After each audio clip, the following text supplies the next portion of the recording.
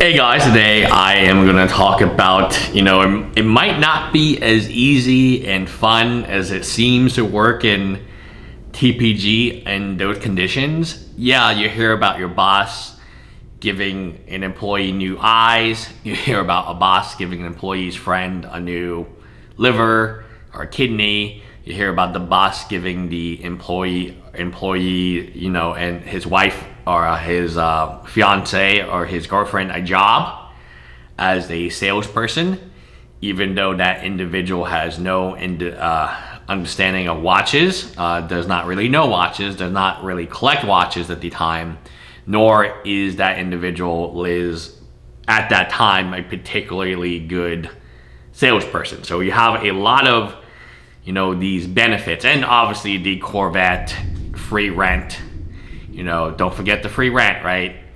And this might seem really nice, and he gave Brian, after working for a very short period of time, a free watch. I believe Liz got a free watch, a ceramic Rolex, I believe, or a ceramic GP, I forget. And everyone's getting free watches left and right. Everyone's getting free cars left and right. At some point in time, then you have to ask, okay, why is that young kid, or why did they lose 2 salespeople in the very beginning, including one of them that they were trying to pump up? And then why did they lose this other guy who had, a baby? That's the only thing I really know. The guy with the baby, he's in the background of a lot of videos, and his expression when Anthony is saying, oh, I feel so relieved that we are going to move out of the penthouse, was like, what? You could kind of tell he's like, what did I get myself into?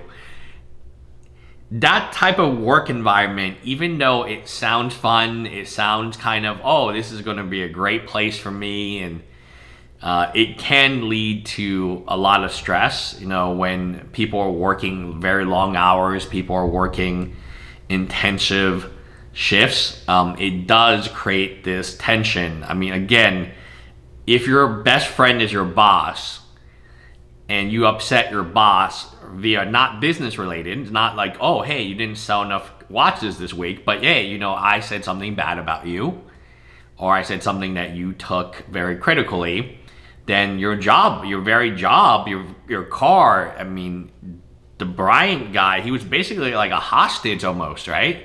He lived with Anthony. He didn't have a car. And he had to spend every waking moment videoing the content.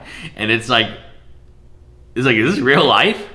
So if this really was, and the boss was really that generous and so on, then we wouldn't see the 2 young kids in the sales leave. We wouldn't see this older guy with a baby leave. We wouldn't see so many people start jumping ship, right? Now, again, it might have to do with finances.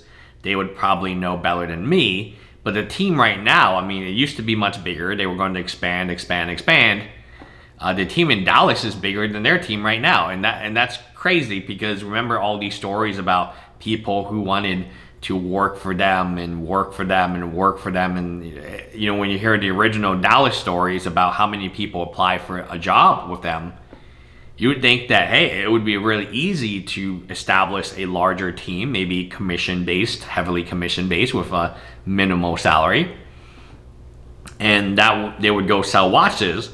So he's not even, he's not the only one who has jumped ship, if you will. There are other, there was the guy in the beginning that none of these people have any watch knowledge. Maybe the guy with the baby seems to has better watch knowledge than normal, than especially the original salesperson who was from LA.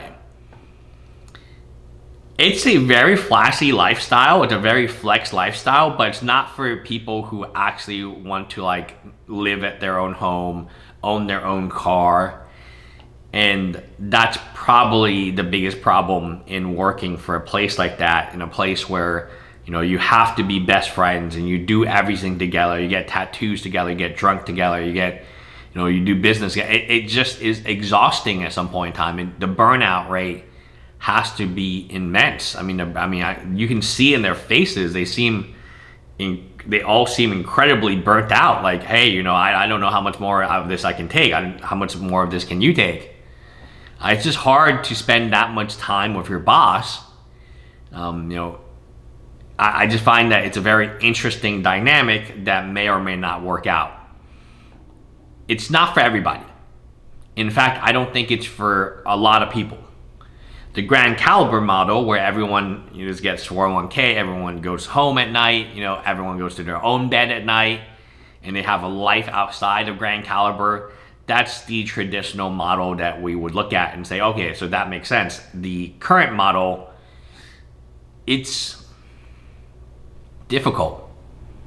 It's not easy to work in that type of environment where you're on pins and needles, and your job, your livelihood, your car rental or car, whatever it is, it looks good on camera, just like the $40,000 putt-putt in Anthony's mind might have looked really good to put that on camera. But then in reality, it's like, why are we doing this? The employee makes $10 an hour. Should the employee really be making $40,000 putt-putt gambles? Probably not. I mean, we know he lives in a small apartment. He's told us when he was drunk, he was making $10 an hour.